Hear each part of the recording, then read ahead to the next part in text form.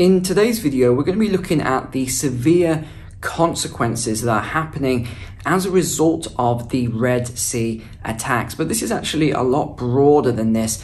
In today's video, I'm going to do what I do best, and that is not to focus on political propaganda, but instead to focus on facts and how this will actually affect you and, more importantly, your families. We're going to talk about everything from geopolitical to military, all the way through to inflation, how this is going to affect you in your pocket. So firstly, I think it's probably best that I give you a little bit of context around the Suez Canal, because I think a lot of people started to become familiar with it back in 2021 when we had just one ship that, however you want to look at that scenario, sort of blocked the canal, and the consequences of that on inflation and all sorts of other things that happen as a result. So what is it then? Well, the Suez Canal, very simply, is a waterway that connects the Atlantic Ocean to the Indian Ocean through the Mediterranean and Red Sea. As a result, the Suez Canal provides a shortcut when traveling between Europe and Asia by sea route. Now, prior to the canal being built, ships actually had to go all the way around the Cape of Africa. This obviously added on a lot of time, a lot more risk. Over time, a lot more ships have been using the Suez Canal, and if we just look at the statistics here, in 2022 alone, there were over 23,000 ships that navigated the Suez Canal, raking in 7.9 billion for the Egyptian government. So we also have to look at the geopolitical aspect here. What has just happened with Egypt? They have just joined the BRICS alliance. Who are the US? Whenever you see anything about the Houthis, rebels attacking ships, who do they keep talking about? And we've been mentioning this, or I've been mentioning this for over 3 weeks now on the channel. And everything is about Iran. It doesn't matter what is happening, whether it's Houthis, rebels attacking ships. The US is blaming Iran, saying that Iran needs to be stopped. Even with some of the recent cyber attacks that were proven to be from North Korea, certain Western economies blamed Iran. When the Hamas-Israel conflict first started with that initial attack, who was to blame? It was Iran. So I think it's pretty clear the way this is going. And I think the rhetoric here is really ramping up between East and West, predominantly US, UK, EU against Iran, not necessarily because something has changed with Iran. This has been going on for a long time now. The Iranian government backing different groups. I think this is a lot more simple. Some people consider it to be very complex. I think it's a lot more simple. What have we just seen? We have seen the joining of Egypt and Iran, one of the 2 out of 5 new members of the BRICS alliance. So who do we now have? We won't go through all of them, but you now have Russia and China, who I think is going to be the next big sort of conflict region. We already have Russia as a proxy war with Ukraine. So Russia is already at war with the West via proxy, via Ukraine. But China hasn't yet happened. We've talked about that forecast with the China invasion of Taiwan, where the US will intercede, and then we'll see some sort of military conflict, thereby having another potential proxy war via Taiwan with China. It's only a matter of time until we see this major breakdown between East and West. And I believe it's already underway right now. And the Suez Canal and everything else that's going on is sort of leading us towards that. Look, these groups, rebel groups, terrorist groups, whatever you want to say, there's nothing new here. This has been going on for decades. It's only now that the Western media is focusing on these groups and what they are doing. Now, I want to bring it back to a couple of really important things, because what do? What makes this channel successful? I don't just talk from my own opinions, because, opinions are cheap. Everyone's got opinions. I talk from a basis of economics, of finance, of statistics, but more importantly, of history. And that's how I'm able to forecast things that might happen in the future, because I look at historical perspectives and evidence of the past to then give more accurate forecasts for the future. Now, we can't always say that all forecasts will be accurate. Most good forecasters might get 20% right, but they do give us a good idea of what might occur. So one example I want to take you back to happened between 1967 and 1975. This was following the Six-Day War, or the Third Arab-Israeli War, that started on the 5th of June 1967. Egypt closed the Suez Canal for 8 years. Yes, 8 years. The decision affected the global oil trade severely and set off the energy crisis of the 1970s. I think we all remember what happened during the 1970s, which really culminated in 1973 with that huge oil crisis. Only once the debris and the mines were cleared by the authorities did they reopen the canal on the 5th of June 1975. So we know straight away from this event we have one example, and we'll talk more about oil prices later, of what may occur later on. We also remember what happened in 2021, where the 400-meter long ran aground in the Suez Canal. And we remember what happened to supply chains. This caused huge disruption to supply chains and pushed up prices right across the board. This was one of the contributing factors to higher levels of inflation. The Suez Canal passes $10 billion of goods every single day through that canal, and there was over 100 ships blocked up that just couldn't get through until that larger ship was moved. Now, another thing I want to draw your attention to here is that the Houthi rebels may be using this as a political sort of tool here. I haven't heard anyone else mention this, but when I was thinking about the new BRICS alliance and Egypt being in there, and the sheer amount of revenue that contributes to their GDP from the passage through the Suez Canal, yes, ships have to pay a huge fee to actually go through the Suez Canal. Maybe this is also being done to disrupt that GDP, because Egypt is set to increase their GDP as a result of being part of BRICS. The same with Iran. What we're seeing is this strengthening of these eastern bloc of countries. And this is only the first tranche, by the way, or we could say the second tranche. The first was your BRICS themselves. The second tranche was the 5 new countries, making 10 countries. Argentina, of course, decided not to join at the last minute.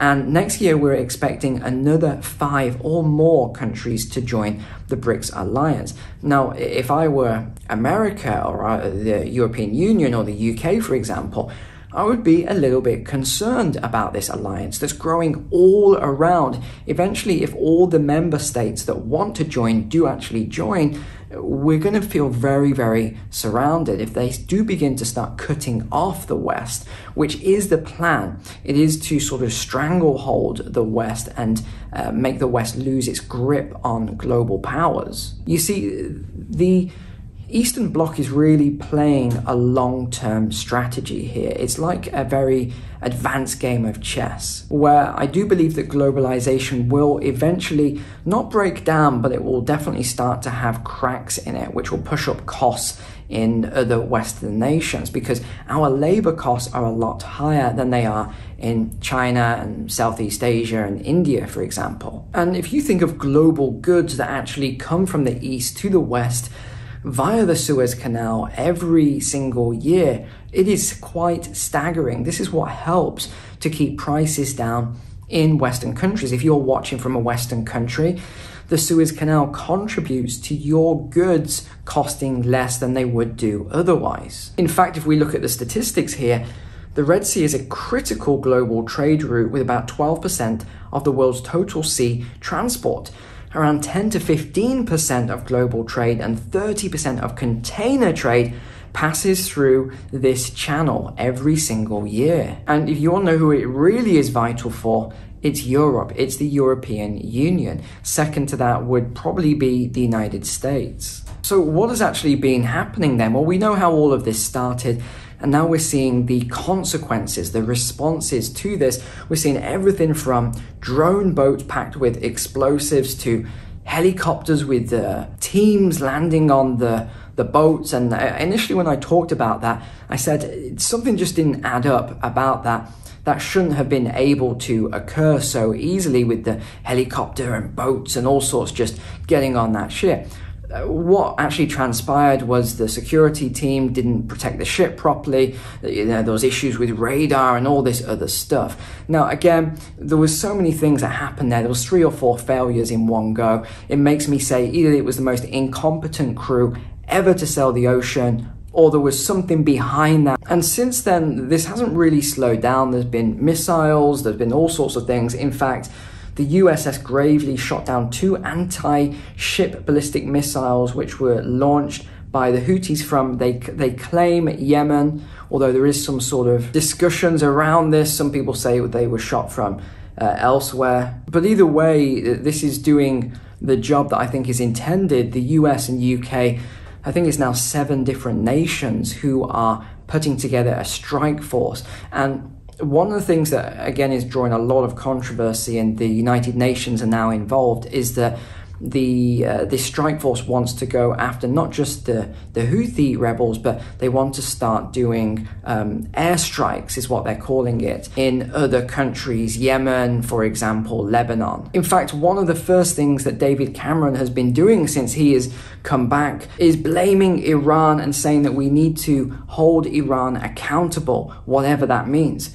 When he says that, whatever that means, I'm wondering, what does that mean? Drop in the comments below what you think, but it's most probably going to be a combination of financial, political, and maybe even military, which would not be good at all if the UK and US and some other nations did decide they were going to attack Iran directly, because Iran has started to gain a lot of allies now, and they are now part of BRICS, which isn't a military alliance, it's more of a trading alliance.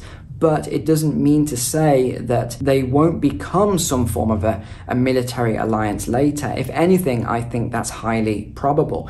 Because what happens is that everything is geared around money. Money makes the world go around.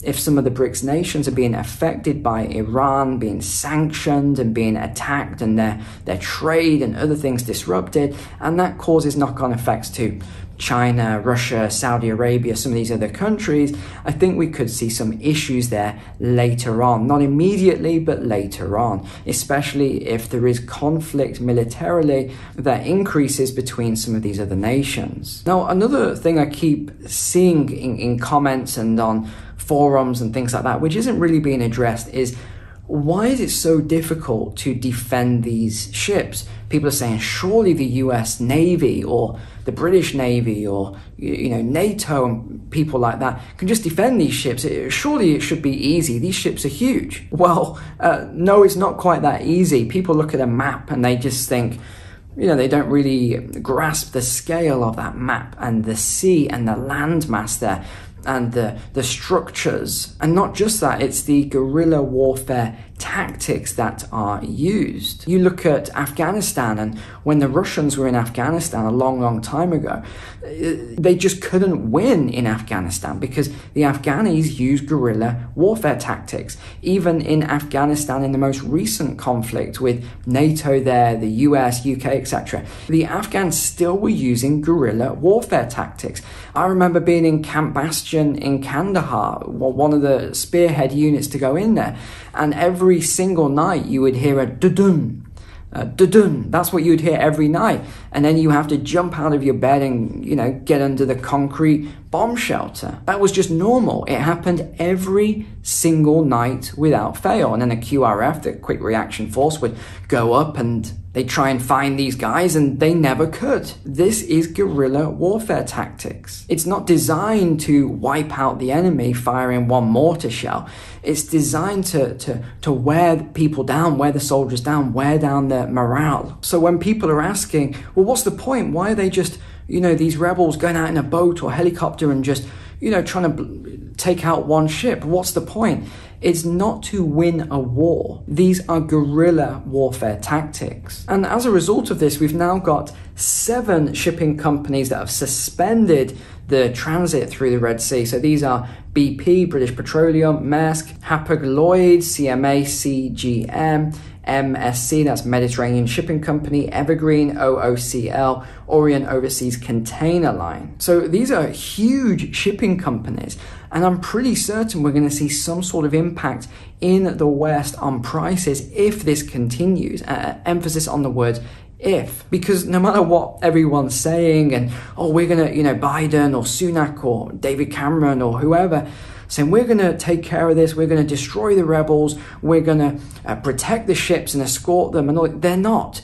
They cannot escort this amount of ships. It is physically impossible. Sure, you can escort some of the ships, but you can't do all of it.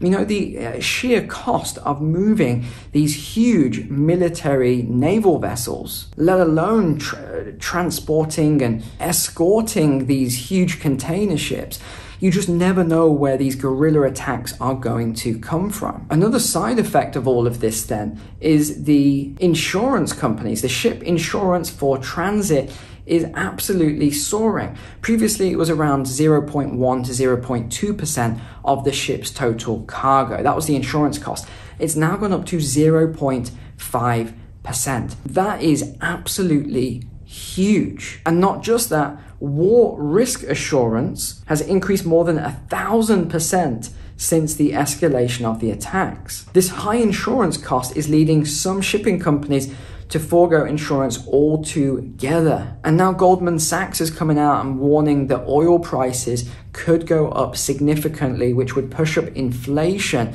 to unprecedented levels, is the word they are using. They say this is because around 7 million barrels of oil travel through the Suez Canal every single day. And if they have to go further around, yes, they'll catch up, but there'll be that initial knock-on effect and the additional cost of the longer journey. So Goldman are anticipating up to a 20% increase in oil prices. But it's not just energy that's affected, it's goods and services. I was just looking up today some of the UK companies that have talked about supply chain disruption.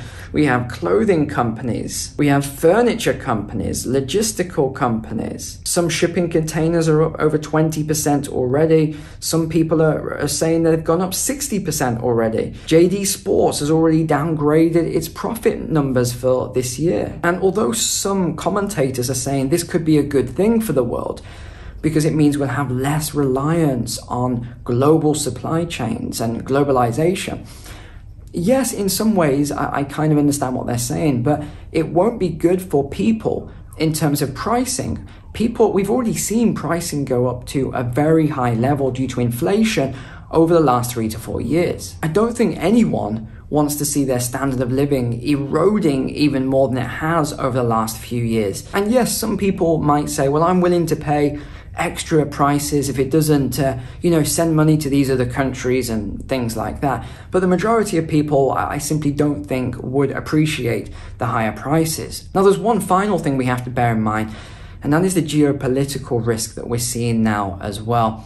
It was just announced last week that Malaysia is actually blocking Israeli ships from entering the port. In fact, the story goes on to say that Israeli ships cannot dock at any Southeast Asian port right now. I haven't seen the evidence for that. I'm not sure if that's 100% correct, but you can see what we are dealing with now. We are dealing with the knock-on effects of this conflict that is still ongoing. And as I said previously, I think it's going to continue. I think this is a decade of insecurity, of global geopolitical conflicts, and I don't see this getting better. I see it getting worse before it finally gets better. So that is you up to date. You now understand the implications of the Red Sea route and everything that is going on in the region. Thank you so much for watching. Take care. God bless. I will see you on the next video.